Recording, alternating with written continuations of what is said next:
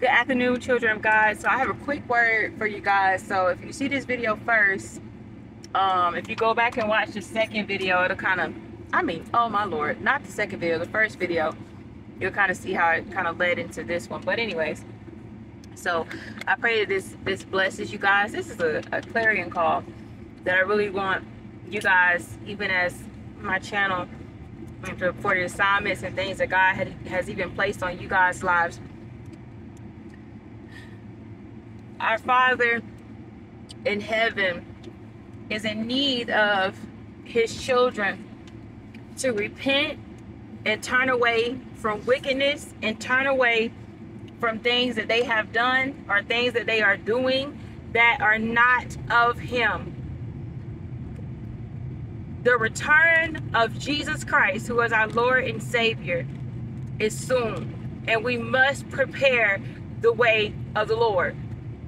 And yes, we are the body of Christ, but there are many people that are not in the body of Christ, and they have not given their lives to Christ. And there are many souls that need to be saved, children of God. Many souls that need to be saved. Many people have, oh help me Holy Ghost today. Many people have given sacrifices to idols. They've put things before God. And we are to put nothing before God. So I want you guys today, and I urge you guys today, to continue to prepare the way of the Lord. Prepare the way of the Lord, because his return is soon. Remember that we serve a God of times and seasons. And when God begins to speak, and God begins to warn, and God begins to give time, and it's one thing I love about God, we serve a God of second chances. And so therefore, he will give people time to get themselves together. And this is for anyone that may come onto this video and you do not know Jesus. I urge you today to accept him as your Lord and Savior. It does not matter what you've done, where you've gone, what you've seen, what you have participated in.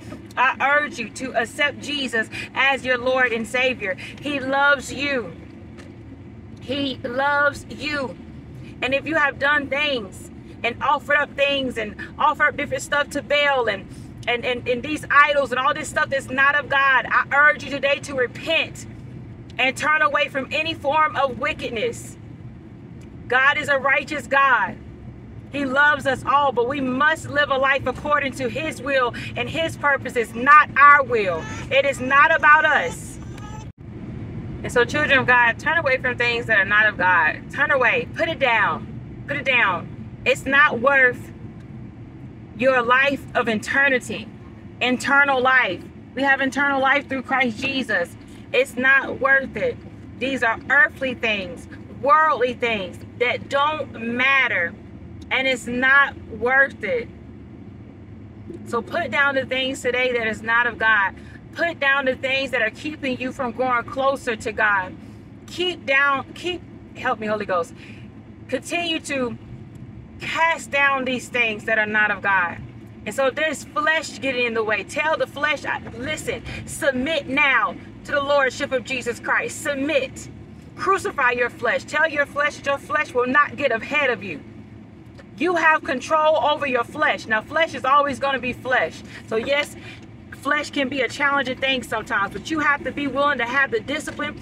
You have to be willing to crucify your flesh. You have to be willing to fast. You have to be willing to do the things and go the extra mile. There's going to be things that you're not going to understand, but you have to lean on God and not your own. And so I urge you guys today, children of God, to release this clarion call to whoever God leads you to lead them to the water, the living water, the water that never runs dry.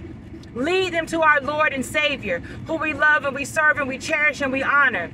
Lead them to the water. Lead them to the water today, because that well will never run dry.